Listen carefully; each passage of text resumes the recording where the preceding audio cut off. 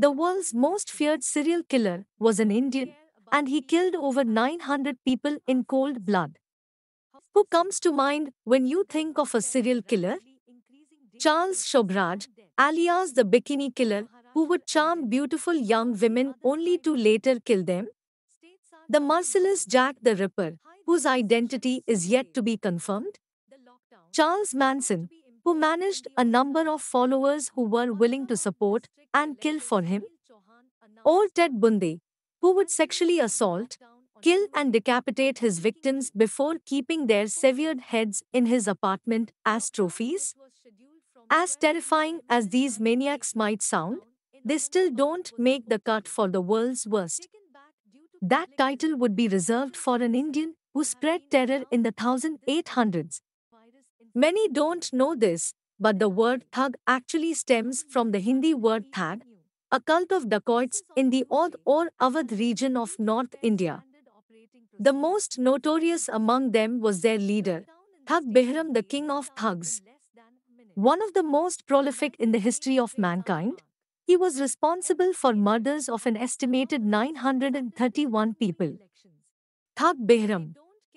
Unexplained mysteries. A worshipper of the goddess of death, Kali, the thugs looked at the killing of innocents as their religious duty. They believed their killings would be gratified by Kali herself. In fact, none of the murders were for money or pleasure, but in the name of religion. The yellow handkerchief.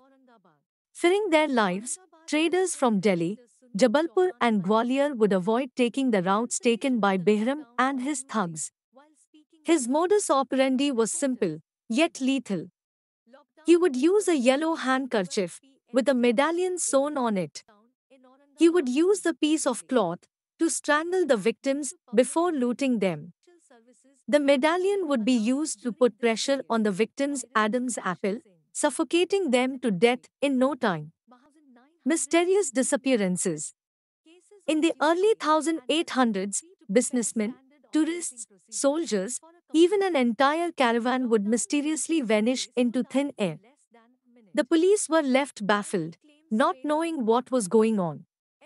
In 1809, Captain William Sleeman was put in charge of figuring out the mystery. Captain Sleeman's investigation revealed that Behram and his army of 200 were carrying out these attacks. They laid a number of traps on the Delhi-Jabalpur route to catch Behram and the other thugs. Startling revelations.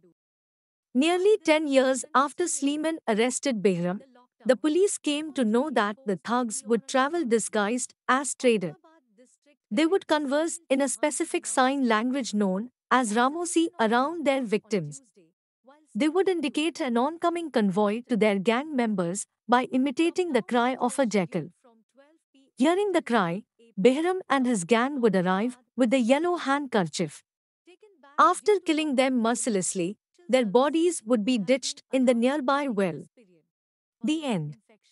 75-year-old Behram was finally caught in 1840.